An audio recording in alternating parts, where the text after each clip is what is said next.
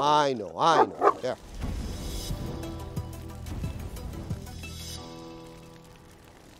Okay, guys, I'm about to do something really crazy.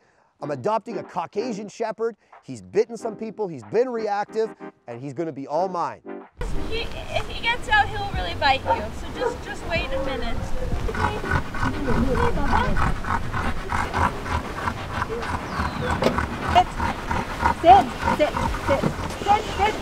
Sit. James, sit. Oh, there he is. Look at him. You know he's a baby, eh? He's 11 months. I know. There. I'm gonna get you to put this on him. One of you. Don't let go. Just put this over his head.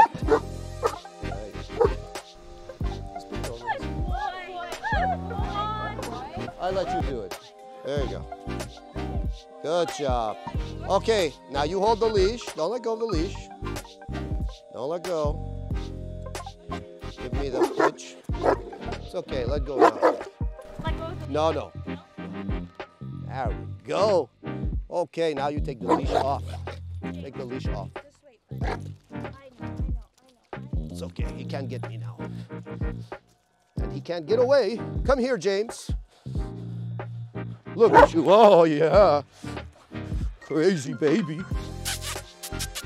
Come here, beautiful. Oh my gosh.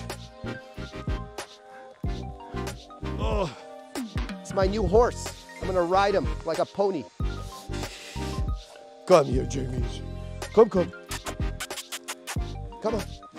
Oh my gosh. You like my new baby? Come, James, come.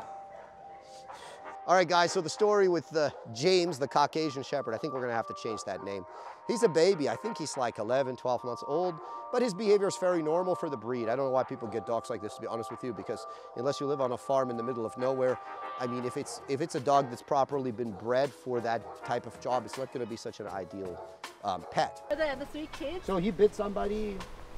No. Well, when he was young, Yeah. and then it was when he was like 8 months. He bit somebody at 8 months? Yeah. Who? He wasn't on the leash. Yeah. So we opened up the door and he like ran out. And he nipped away. Yeah. And the trainer? Not the No. trainer. No, My dad, he bit, but that was like my dad's fault. James was sleeping in the backyard and my dad went in when he was sleeping and woke him up and scared him. And then my dad had a bad bite, but he's fine. Okay. All right, we do a little talk about James. Fuck, I should call him Kyle. Okay, guys, so we got James, the Caucasian Shepherd, in the kennel. You know, obviously this is a situation where wrong breed for the wrong situation. You know, they seem like very nice people. You know, I'm sure they did the best they could. In fact, I know the trainer who was working with them. He's a good trainer, and he contacted me and told me, I think this dog is just too much for this situation.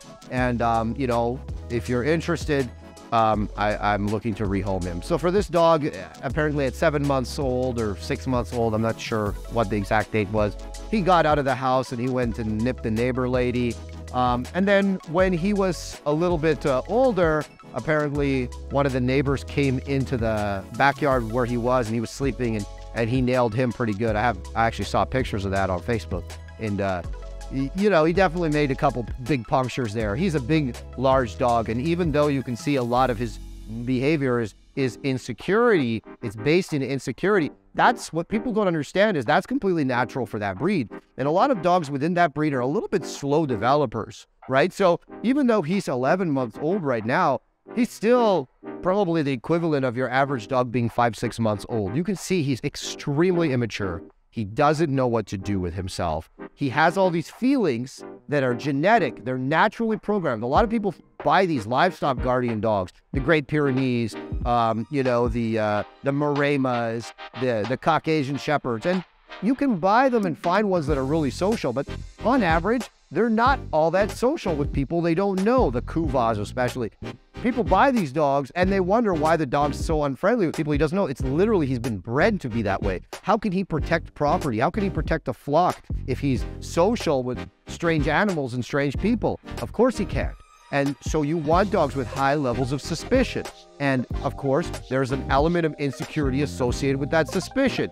And he's going to naturally be very leery of people and strange dogs. And we need to show him now, within his genetic ability, and we don't know quite what that is yet, what that is, right? So like, maybe he's a dog, and I'm guessing he's probably going to be a dog that's not going to be social with anybody he doesn't know ever, but he's definitely a dog that can learn to control himself in those scenarios.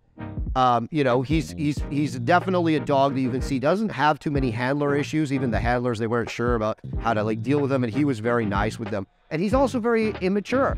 So the great news is he's not like a 3-year-old dog that is set in his ways. That's going to take more work. It's not impossible, but it's going to take more work. With a young dog like him, it's going to be a couple months. We're going to turn him around. He's really a sweetie pie. You can see it.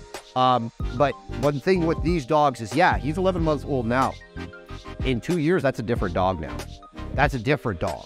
He's fully mature. He's ready to rock and roll, and he will hurt somebody if he's left the way he is. He's already hurt some people just out of, you know, being an insecure little puppy. So now we need to help him kind of get all the way there. And the goal is, once we've got him where we want him, I think we're going to find him a nice family to live with, probably somewhere out in the country where he can fulfill his genetic predispositions and make an excellent property guardian and maybe even a flock guardian. All right, guys, stay tuned for more on James.